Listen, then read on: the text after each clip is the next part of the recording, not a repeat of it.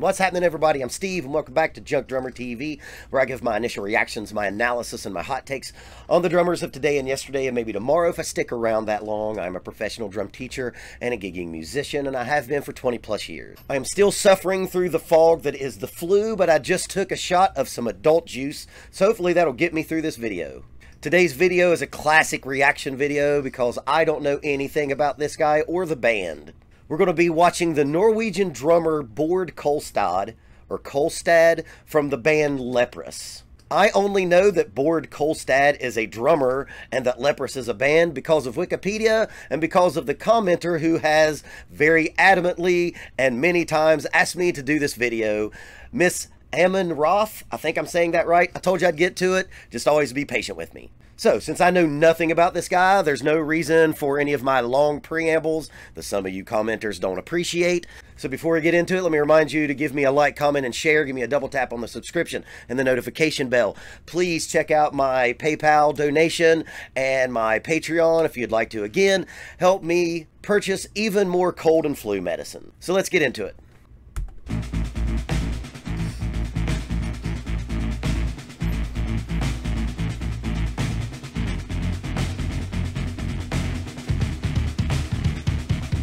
Okay, so off the bat, this guy claims to be Norwegian, and I don't see any corpse paint at all.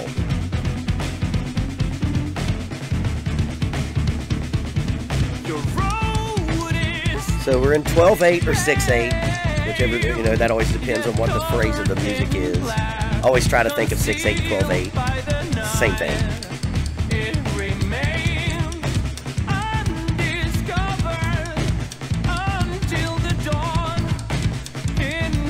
Okay, so, you know, just kind of getting into it. I'm not really getting what kind of band this is yet.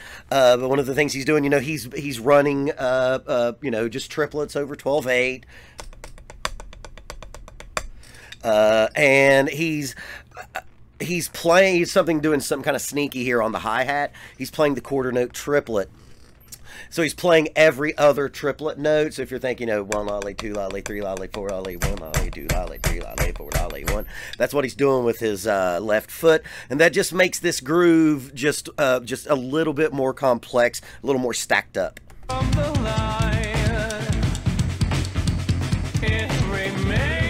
Now he's playing at every triplet. Now he's playing that hi-hat on every note.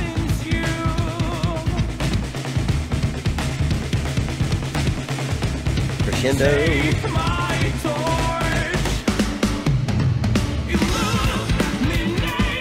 Yes. Amon Roth, thank you so much. Because this is a style of groove that we haven't really had on the channel, and I cannot wait to explain what he's playing right here. He's playing a halftime shuffle.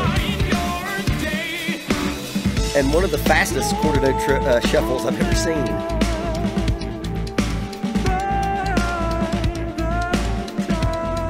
So now he's playing that quarter note triplet on his right hand.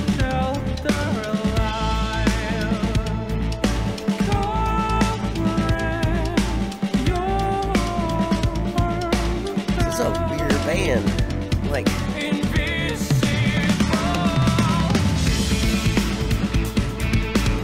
okay, so yeah, I guess it's kind of like a prog band. It's prog metal with some really nice clear vocals. Woo! Okay, so this dude can play, and yeah, if any of you guys out there want to kind of see his pinkies flying off that stick a little bit, who cares? When you're playing that good, you can get by with a little technique stuff like that. If you're a mediocre drummer, better technique helps you to not be as mediocre. This guy's obviously not a mediocre drummer. So let's talk about what the main groove of this is. I'm so glad I finally got one. Blake Richardson played one for just a second. It wasn't really enough for me to like stop the video and explain. He's playing a halftime shuffle, kids. If you don't know what that feels or sounds like, it is Full in the Rain by Led Zeppelin. It is Rosanna by Toto. It is Babylon Sisters by Steely Dan with Bernard Pretty Purdy, who, you know, is kind of the inventor of this groove. You know, some people just call it the Purdy Shuffle. So let's talk about that. Yes, Hammond Roth, you're my hero for finally getting something on, for finally getting this groove on the channel. It's one of my all-time favorite grooves. I've actually kind of over-recorded this in my recording career. Every chance a song that is a shuffle, I look for a place to put a halftime shuffle at the end of this video. I'll actually tell a story about that. So here's what's going on here. This is a great, one of my all-time favorite grooves, and he's doing it hyper fast. I've never really heard a halftime shuffle played this fast. This is where your rudimental stick control comes in handy when you're playing these kind of grooves. You know, I know doing this all on one surface. Think of my right hand being a hi-hat. The basic rhythm he's doing is he's going.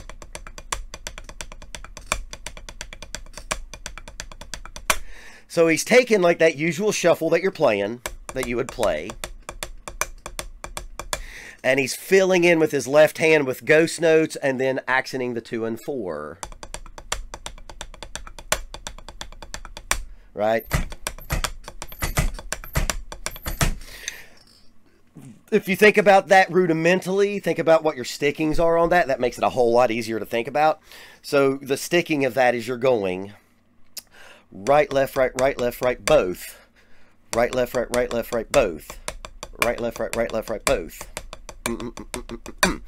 And that is a good start to be able to play halftime shuffles. Again, those songs that I mentioned earlier are kind of the classic examples of it.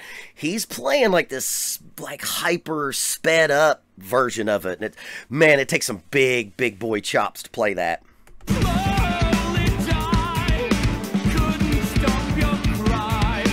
Yeah, I didn't think they had any other music in Roy besides like black metal.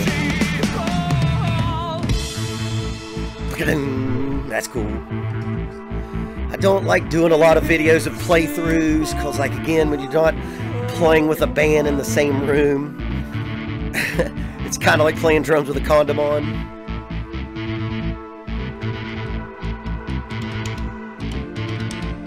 I like a lot of the rim stuff he's been doing.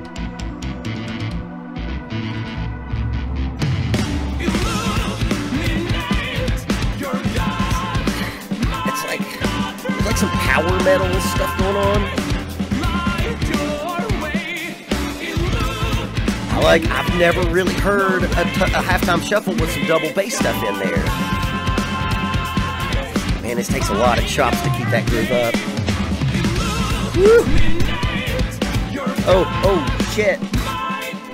Now he's playing the halftime shuffle and then accenting the quarter note triplet over top of it. So giving it like a feel of like almost like you're playing in 4 right there, because you're playing every other 8 note instead of thinking of it as 3 8 notes. Vertos right there, one of our channel favorites.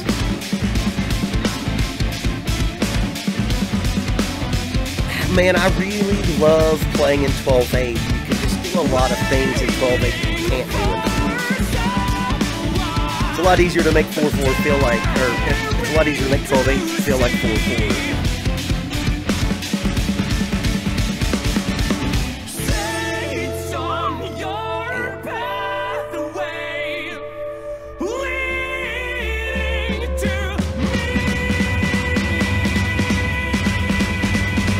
That's real proggy.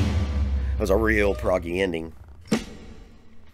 I hear you, man. I didn't know Norwegian musicians played without corpse paint. That's cool, man. I'm glad I got to check that out again. It's one of the reasons I started this channel, was to give me a reason to check out new stuff. Never heard of Leprous. I've never heard of Baard Kolstad or Baard Kolstad. Again, I only know that first name because the commenter told me how to spell it. Halftime shuffles, baby. They're almost like a dying art. You don't really, that's the first time I've heard kind of a newer halftime shuffle with the whole song being built around that in a long time. You know, you always think of like 70s halftime shuffles, and of course Rosanna's in the 80s. Check out those songs that I mentioned earlier, Babylon Sisters, of course you've heard Fall in the Rain by Led Zeppelin, and, you know, Rosanna is the one that everyone always thinks about. There's many more. Steely Dan has a few songs that have, there's one on Asia I can't think of right now that even has Purdy playing the halftime shuffle. So let's get into that story about how I love halftime shuffle so much, and I try to, when I'm going in the studio, I'm always trying to do something that, you know, that isn't the ordinary, and that a lot of times, for especially for this day and age, is playing halftime shuffles, and I have been guilty of doing it too much. I was in Nashville recording what will eventually be a solo record that I've been working on for the last like 3 years. Just all these other projects are getting in the way of it. I'll finish it eventually, but the song was, you know, a shuffle, and that's actually like a slow shuffle. That's what was different about this one, is a lot of times your halftime shuffles are real laid back and groovy. This one was hyper fast, but the song we were recording, which is a song that I wrote with one of my best friends, and it was, you know, it was a shuffle. And the first verse, you know, played it straight like that, you know, just, and it wasn't a blues song, but that was the groove. And then the second time, I was like, well, it's about time for Steve to put his halftime shuffle in this fucking song. So I make the second verse, you know,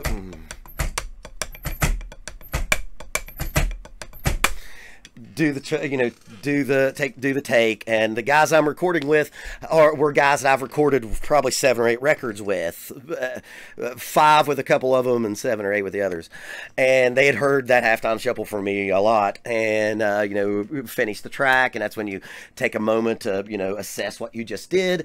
And I hear in the cans, in the headphones, it's what far out recording artists call the cans, I hear John and Jimmy go, he's fucking playing a halftime shuffle again. We got to get him off that. And they're trying to say it low enough for me not to hear it. And I'm like, ah, shit, you know what? They're right. And so to make it seem like, yeah, guys, we're on the same level, I hit the talk back and I was like, hey guys, you know what, man? I don't think that halftime shuffle's working. And you hear both of them go, oh yeah, man, yeah, we agree 100%. So yeah, that's my story about halftime shuffle. It's a dying art, and this guy took it to like the Red Bull energy level. You don't really see halftime shuffles played that fast. Thank you to the commenter who suggested him. That was cool. You know, is Leprous a band that's big in America? I think the commenter that suggested this, I think, is from Europe. So I don't even know if they're really big here. Are they? Let me know in the comments. So, halftime shuffles, baby. And if you're going to be from Norway and you're going to play metal, you better get that corpse paint on, son. So if you enjoyed all that, please give me a like, comment, and share. Please check out my Patreon. Please check out my PayPal. And give me a double tap on the subscription and the notification bell. And remember, shuffle, shuffle, baby, until your bandmates are sick of you doing it. And keep practicing until it's easy.